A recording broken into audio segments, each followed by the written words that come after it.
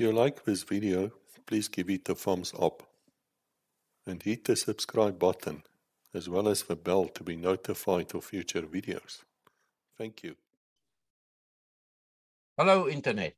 Greetings, hi hallo. Dankie dat julle vir ons kom kuier het vandag. Folk, I've got a terrific story for you today. Ja nee. Aan die ander kant van hierdie kamera sit 4 mense wat ons mee gaan gesels. Andrew Whittaker, he's the facilitator there on that side, and the story that's going to come out here today, some of you may be aware of the name of Ferreira.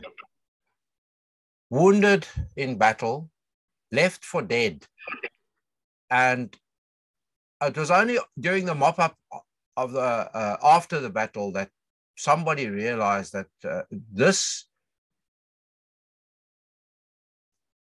body lying here was not actually dead.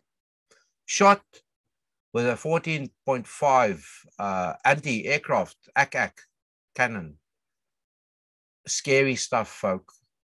100 operations later, I'm going to let them tell the story. Welcome here. Thank you for joining us, and please listen to this message. Thanks, Andrew, for arranging this and facilitating it. Thank you very, very much. I'm piping up now and leaving it over to you guys. Thank you very much. Yeah, my part in the story is I was in the Battle of Smokeshell, or Operation Sceptic, with HP on the 10th of June 1980 when he was shot. More recently, I was the Uber driver taking HP and his wife Fear back to Smokeshell together with his platoon leader Paul Lowe, where we discovered the site where their Ratel burnt out. And we had some discussions in terms of fundraising, but I'm going to hand you over to Nikki Dixon. Nikki is busy with a PhD specifically focused on the Smokeshell battle, and she was with us on the tour to Angola and to the Smokeshell site. Thanks, Andrew. I'm Nikki, and part of my research, one of the main focuses of my research was to be able to go back to Angola with some of the border war veterans, and I was able to do that in July of this year. And so met Andrew, I'd spoken to Andrew before, but met HP and Fear and Paul Lowe and some of the other guys from Operation Sceptic on the tour. And I had the real privilege of walking back to that site with HP and Paul and Andrew to the site that still has this burnt out, this scorched soil, burnt out rectangle of sand on which nothing grows today. And I think that was quite goosebump stuff for me to be able to experience that, and walk back with them as they kind of reminisced about where they would have been sitting and picked up the pieces of shrapnel and metal that still lies there today. And that was really moving to see HP and Paul particularly become really emotional about being back on the site where so much changed for them. And afterwards, getting back to our campsite on the 9th of June, afterwards preparing for the memorial service on the next day, Fear, HP's wife, was cleaning out his wound as she has been needed to do for the last 40 years. And I asked if permission to see it, and was really horrified that the hole at the base of his spine at that time could almost still fit my fist into it. Could see the bone, and I know the extent of his internal injuries from being shot. And Andrew and myself just spoke afterwards about there must be something that can be done to rectify this. Medical science 42 years later has really improved, and yeah, so that I think was the impetus for wanting to start some kind of funding, backer buddy funding, to find ways, if we can get HP to one of the best specialists in South Africa who can have a look and can say, well, this can be done. That's the objective, really. But in so doing as well is also to recognize that HP is a driving force behind this, but he's not the only person, the only veteran struggling perhaps with other physical injuries and mental injuries as well. So it's about starting with HP and trying to find some assistance, medical assistance for him. But it's not going to stop with HP. You know, it's about creating a wider awareness of some of the ailments and the physical injuries that some of our veterans still live with. So that's kind of the driving force behind it. Ja, goeiedag. Ag, dit is vir my 'n wonderlike voorreg. Vandag het ek as 42 jaar later in 'n paar maande.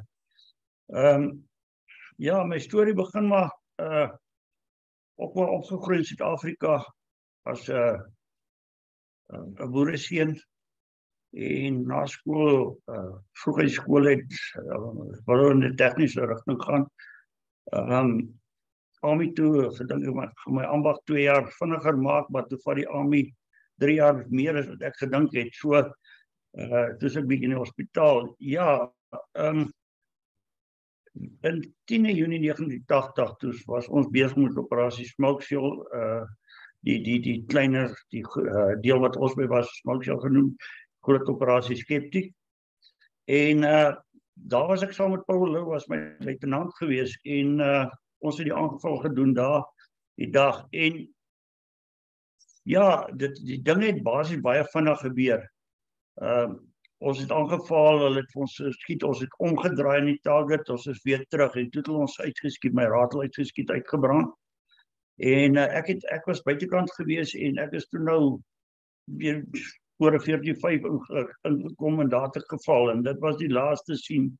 Ek het nie geweet wat bekeer my, ek het net gevoel ek brand uit, jy weet, en dis 'n warm yster wat hier deur my maag gedruk is, wat jy proe, en jy proe die smaak, en jy kry daai vrees van dood, kry jy, maar jy weet ook nie wat gaan aan op daai stadium nie.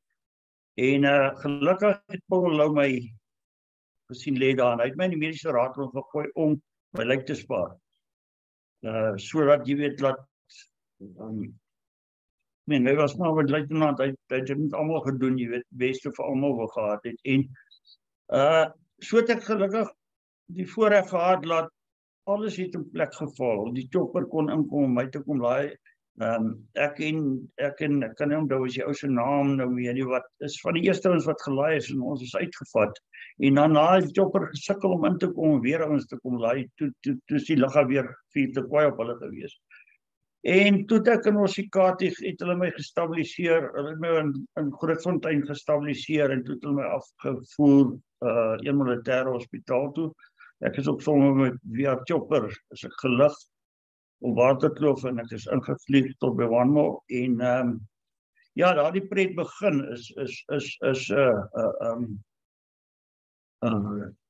self nie geweet ek is daar nie, maar eers vir 7 of 8 dae later, ek besef ek is nou in die hospitaal, toe word ek wakker, en vir my ma is gesê, daar is so ligte, ek het 'n ligte vleiswond opgedoen, hulle moet nie worry nie, maar in Pretoria toe gaan, en toe hulle daar kom, toe ek in 'n koma, en hulle het nooit geweet, ek gaan eers 3 jaar later, eers regtig ontslaan word nie. Ek is in die hospitaal gewees, ja, moeilike tye en lekker tye. Weet, ek het nou weer onlangs 'n kolostomie gekry, maar toe ek my wakker word, en ek sien ek het hierdie sakkie aan my lyf, het ek nie weet, wat is dit nie, ek het nie weet om dit te hanteer nie. En gou ek besef dat, as ek die sakkie kan gebruik, om ander mense te wys hoe werk hy, dan gaan dit my nie meer pla nie. En dit het ek gedoen daardeur om die ander ouens in die hospitaal, daar was redelijk baie mense wat op daai stadium sakkies gehad het. Hulle het 'n voorligting te gee en sê, man, jy plak hom so vas en jy doen dit en jy doen dat. En daarby ding gekom van, mense moet net probeer, het maak nie saak hoe siek is jy, of jy in 'n reistool sit, of jy nie kan loop nie, om iemand te help. Maar dit was 'n moeilike jare, regtig baie moeilike jare. Ek het verskriklik baie operasies gehad. Ek dink ek was op 49 toe ontslaan is uit die hospitaal het operasies. En toe ek uit die army toe ek uit die hospitaal ontslaan, maar ek was toe daai stadium daarom op weermag pensioen gewees. En ek is ontslaan uit die hospitaal uit en ewe skielik moet ek nou my lewe begin. Maar hoe, waar? Ek is daai stadium so seker 50 kilogram geweeg. Ek was nogal 89 geweeg toe ek in die weermag was, maar ek was uitgeteer gewees en ek was en ek het nie spiermassa gehad nie. Jy weet, is van daai lank lê en baie medikasie gebruik en so. So ja, toe ek ontslaan uit die weermag uit die hospitaal uit en toe begin die regte lewe wat nie lekker was nie. Want waar begin ek? Ek wou my ambag geloop het, maar ek kon nie meer nie. Net voordat het ek my vrou ontmoet in Bloemfontein. Sy was 'n nursie. Sy het geleer vir 'n nurse daai tyd. En ek het een naweek vir haar kom kuier en ek moes die maandag terug gaan Tennyson toe wat so 100 km van Bloemfontein af is. En ek besluit ek gaan toe ek nou seker so 5 maande uit die hospitaal uit. Ek moet 'n werk gaan soek. En iemand sê vir my van 'n ingenieursfirma wat ek moet gaan nader. En ek het by die ou gestap en dis die eerste ou, nou moet jy besef, ek het standaard 8 prakties in die skool, maar ek het wiskunde en tegniese teken en teorievakte het ek onderskeidings, maar my geskiedenis wil jy nie eens weet wat as die presentasie, want ek het dit nie geleer nie, want op daai stadium was dit nie vir my belangrik nie. Iets wat vir my belangrik was iets wat ek fisies vir myself kon uitwerk. En ek het by oom gesê, my ou my storie vir hom vertel. Ek is geskiet op die grens en sy sekretaresse aan die kantoor begin huil. En toe sê hy, dit klink my, sy sê ek moet jou aanstel. Die toe hy nou hoor sy huil. En toe ek daar begin werk as 'n tekenaar wat ek kon skaars loop. Ek het swaar geloop. Ek was daai stadium maar baie swaar.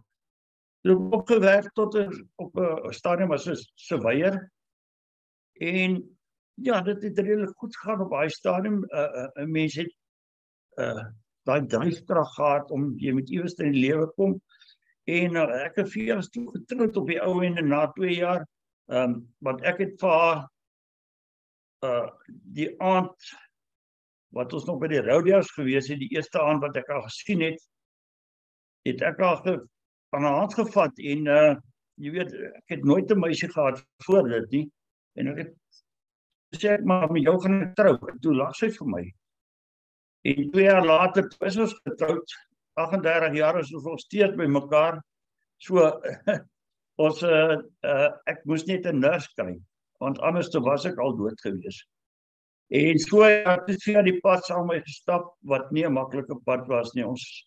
Ek het gewerk en dit was 90, 92, 93 met die werk geval, my rasseer gemaak en dis ek vir die tweede keer medies geraad en dan sê ek maar nooit weer werk in my lewe. Ja, nou jy 2 klein kindertjies, jy het 'n huis wat jy moet betaal, jy het ander goed wat betaal, hoe maak jy nou?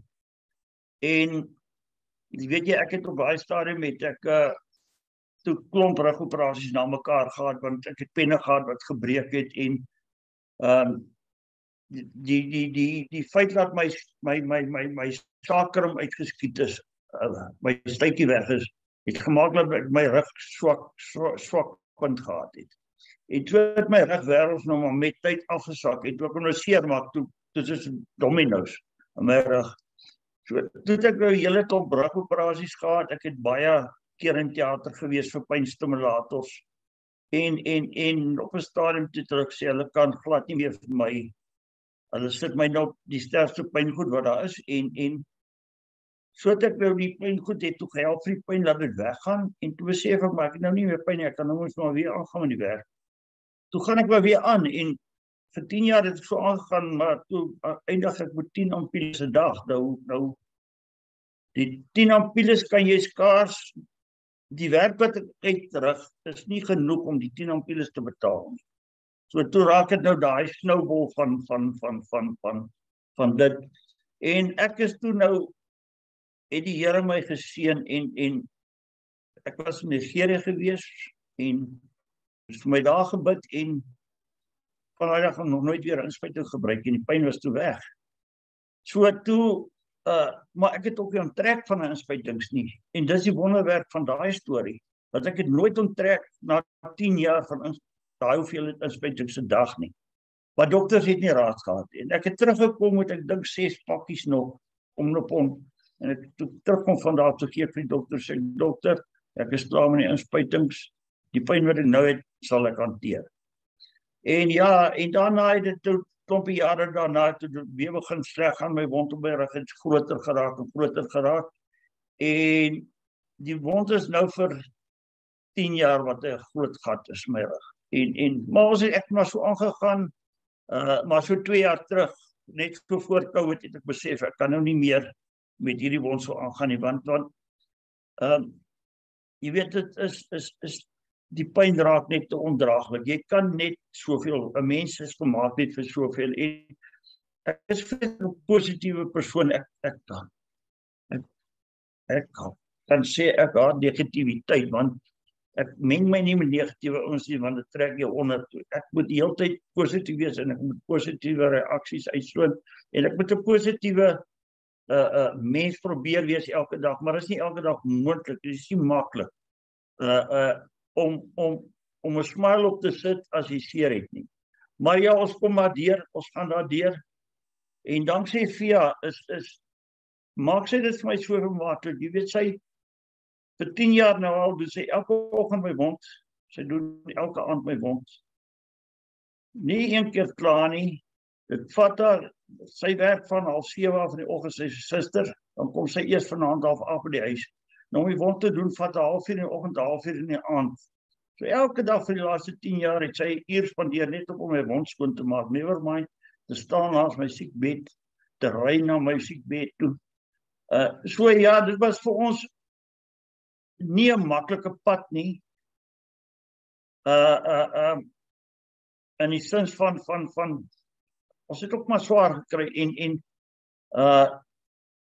maar ons het goeie lewe gehad, ons het altyd iets gehad om te eet, nie van die bestes gehad nie, maar ons het altyd iets gehad, en ons het 2 kinders, wat gebore is uit die huwelik, hulle bly nog steeds by ons op die plot, ek het 'n plot gekry waar my kinders en my familie by my naaste by my is, en so ja, en weet jy, die Angola toer het vir my so baie beteken.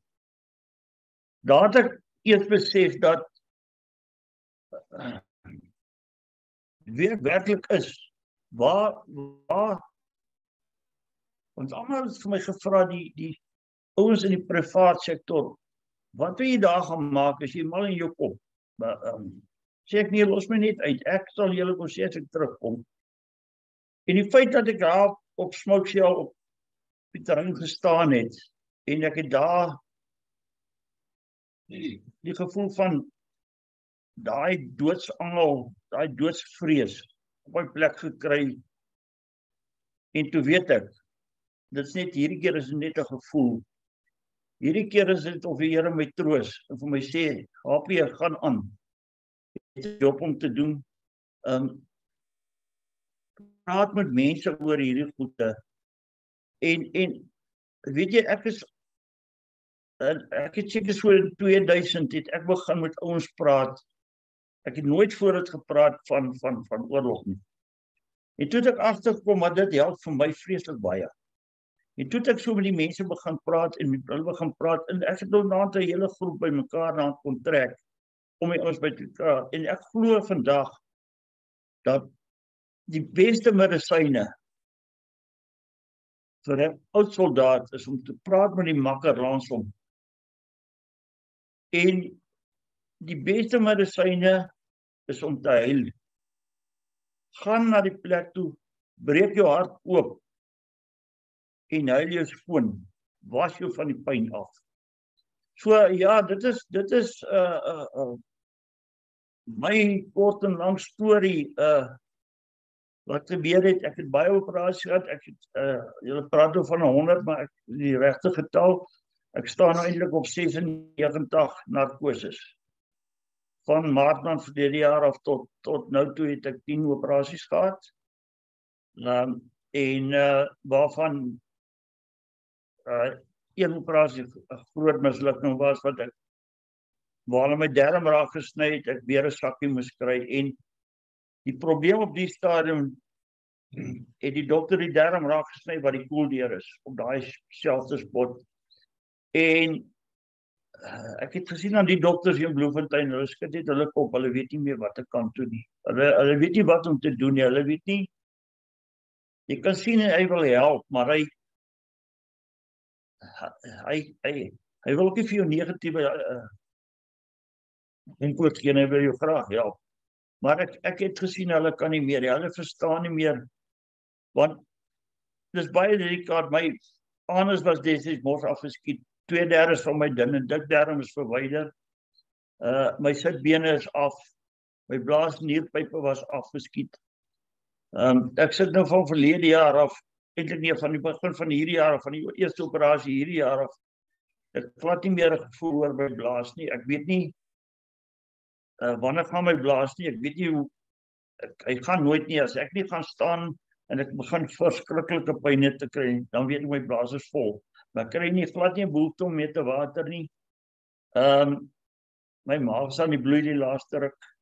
So ja, dit gaan op hierdie stadium, ek sal nie sê sleg nie, dis nie medies, is nou net 'n bietjie bad,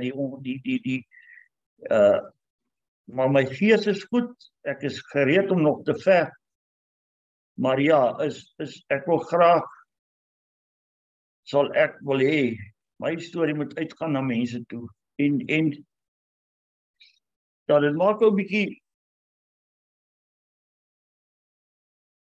hartseer om te dink, ek kan ook vir iemand iets beteken. Ek wil graag, regtig, uit my hart uit wil ek graag vir mense help.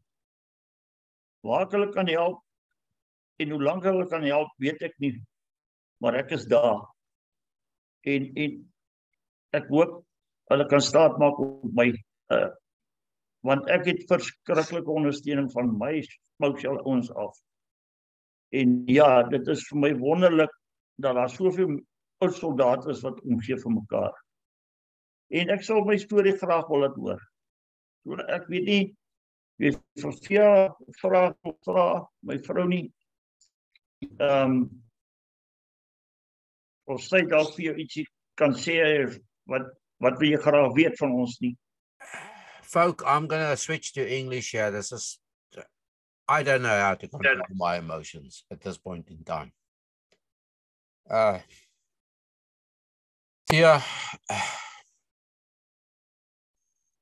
Stoere boerevrou. Dis al wat my kop vir my vertel. Sorry as ek 'n bietjie humor hier inbring. Yes, like my hare staan nog steeds. Ek wil nie vra nie. Al wat ek wil doen is, kan julle vir ons opsom 'n klein opsommingkie op Engels asseblief? Dat die res van die wêreld wat kyk, dat hulle the rest of the world, we'd like them to get just a glimpse of what you told us now in Afrikaans. What a story of courage and hope. And that's the story that HP, Ferreira and Thea are telling us here, and Nikki and Andrew in the background, and the whole 6-1 Mech organization. I've spoken with quite a few of the 6-1 Mech leadership group of the Veterans Association to set this up. And all I'm getting, folk, all I'm getting is positivity, and let's help HP Ferreira. So that's what it's for me. So if you can give us a tiny little snippet of what you told us in English so that we can include it. Please, sir. Yeah, thank you. Good morning to all the people of English. Fortunately, my English is not so good, but I will try and tell my story. I was in the South African War in 1980 with the infantry battalion. So we became the Mech infantry in 1980 on the border war against in Angola. And so fortunately we have an ops Smokeshell. And I was in that ops with my troop commander, Paul Lowe. And we went into a base with 4 Ratels. We go through the base and we draw some fire from the side and we turn around and we decide to go back. And as we go back, I think most of the people know California's story also, but as we go back, my Ratel, they hit my Ratel somewhere on the back, it start burning, my Ratel start burning out, and I immediately stopped when I saw it burning, and I opened the doors and the guys jumping out. The one guy he was dead. I tried to throw him out, but I immediately opened the doors and I tried to get out of. I tried to get out of the Ratel, and that's on top of on top of me was I was the driver of the vehicle, and so I get into the turret from the front and try to get the turret out of the.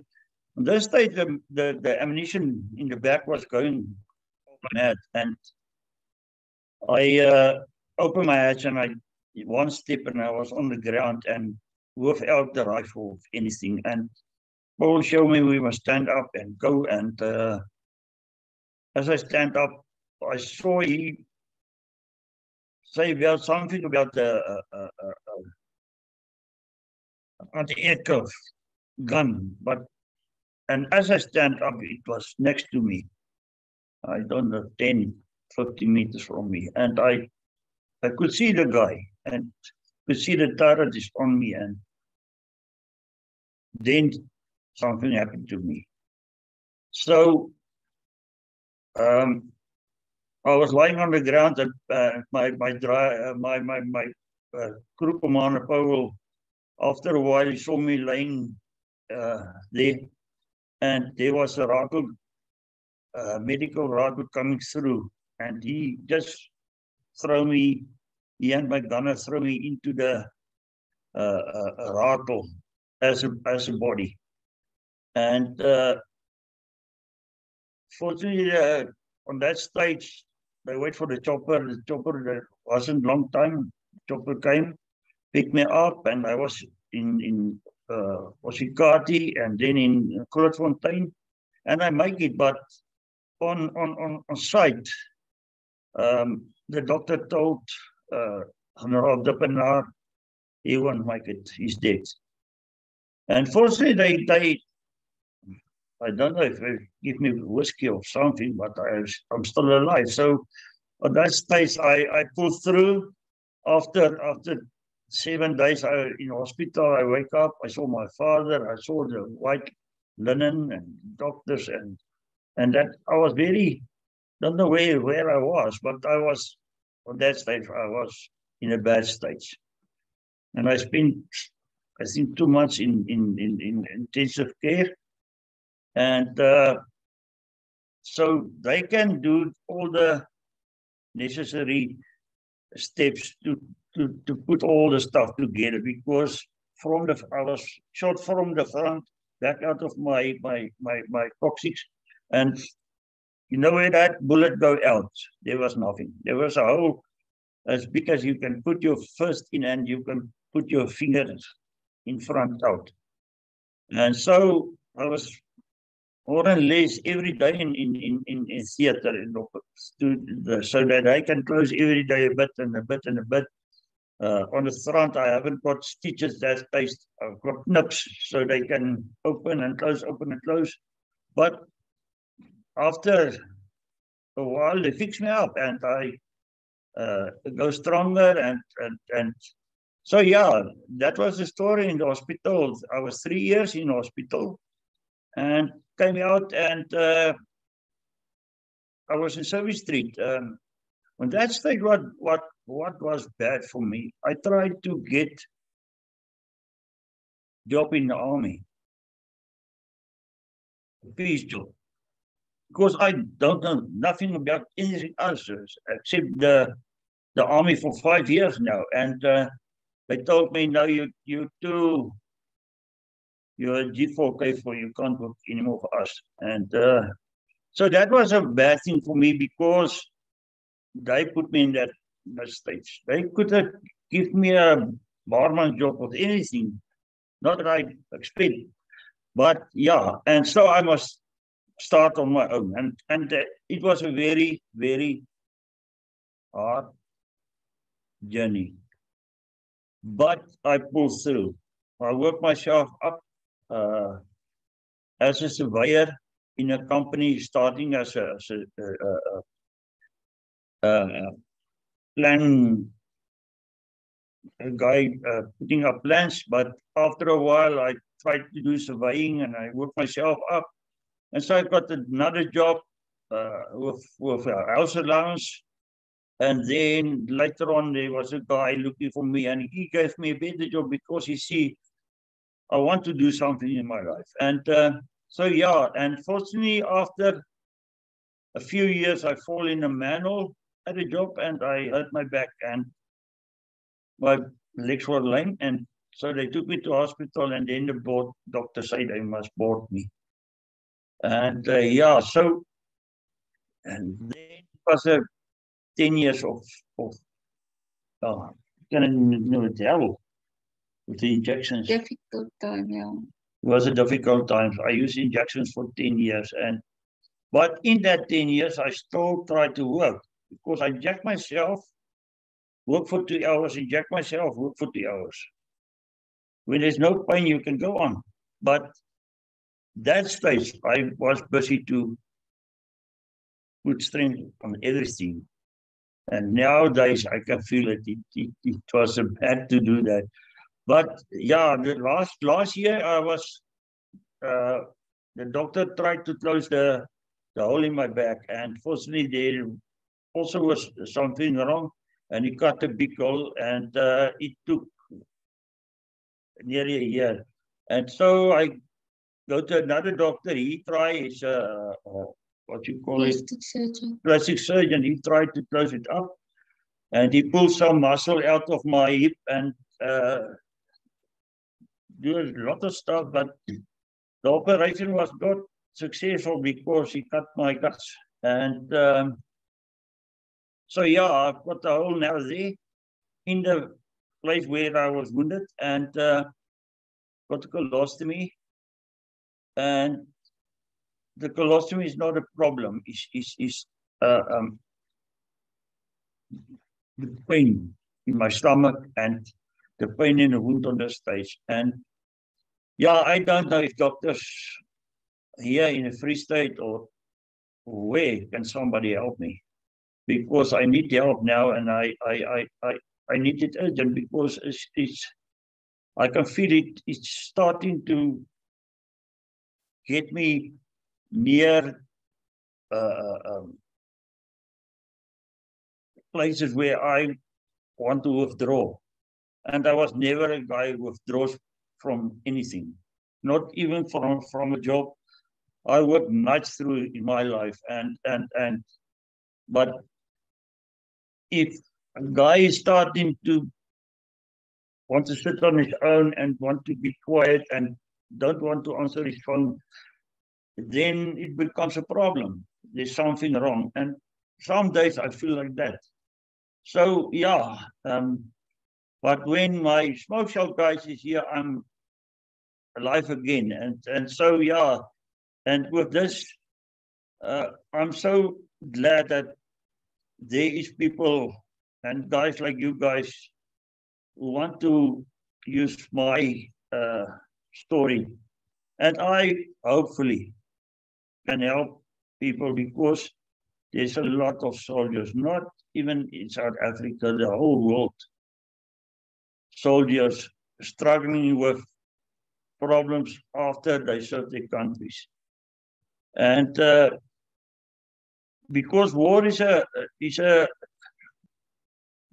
difficult thing,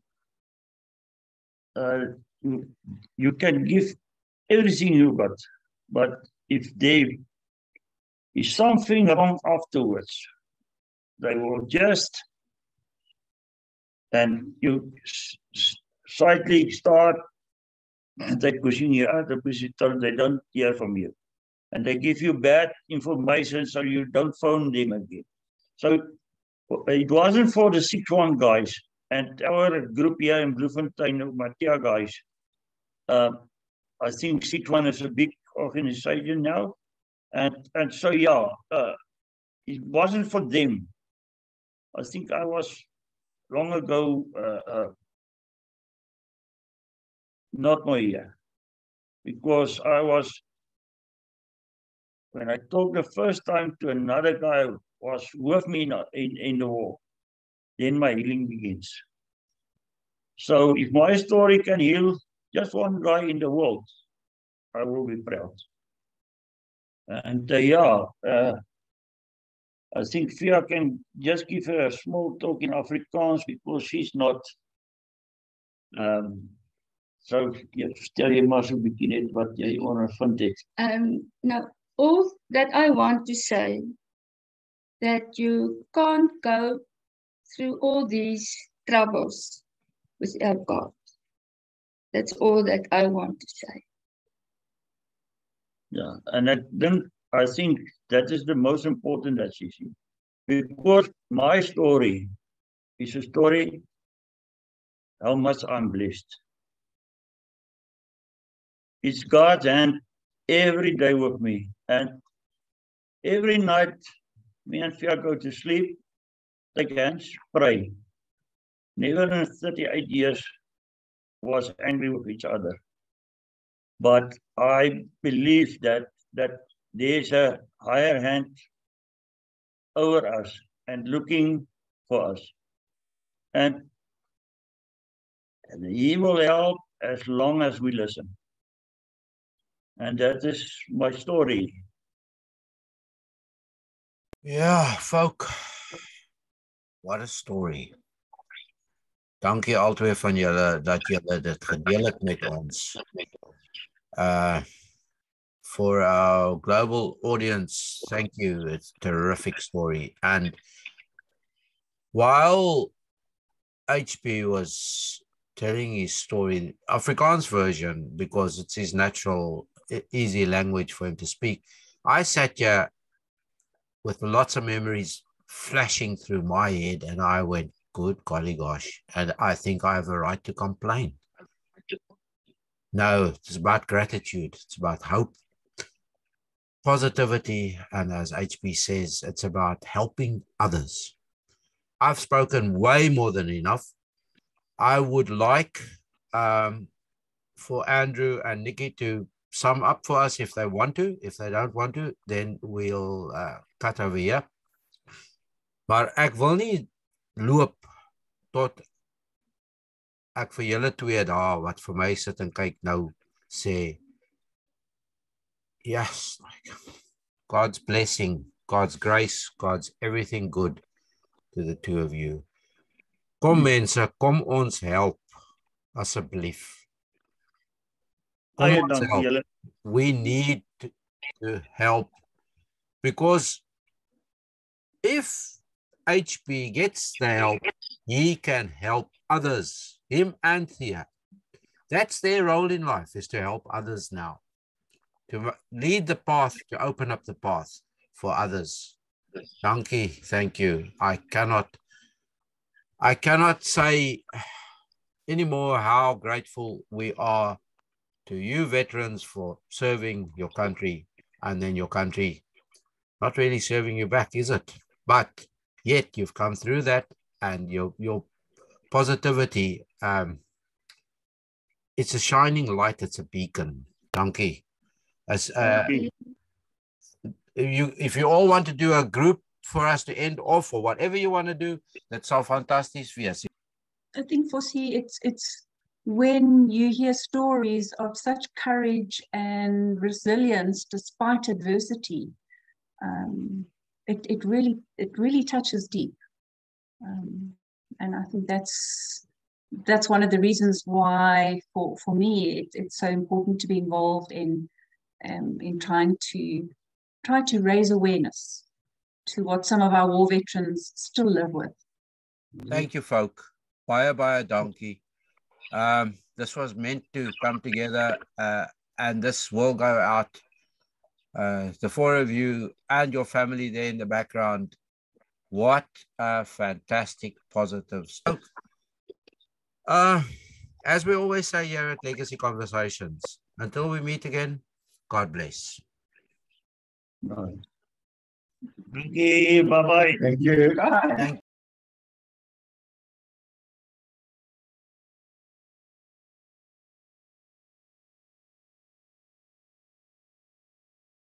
Good morning again, and thanks for listening to the conversation up to now.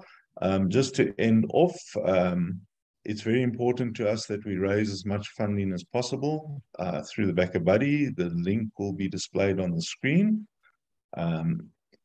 Any money raised is going to be used for the improved lifestyle, medical, financial of our veterans in need. And I'm going to just hand over to Nikki to give a final word. Thank you. Thanks, Andrew. Maybe just in offering some thoughts in closing, I think what really struck me whilst I was in Angola is a thought about the conscription generation. Almost how some soldiers, some people have been able to move through their experiences and almost sort of assimilate the stories of those experiences into their lives. And then there are those such as HP and others who through traumatic injuries of both body, mind, and soul, actually have never totally been able to move on. And so for me, and I think I speak for Andrew as well, when we were talking about ways that we could assist HP as the first person, the purpose of this Back a Buddy Fund is kind of threefold. On the one hand, it's to assist veterans like HP with access to top-class medical care for whatever the traumatic injury is. Secondly, it really is about offering dignity to these veterans and their families. And then thirdly, it's about honoring and remembering almost a living sacrifice that soldiers like HP made 40 plus years ago.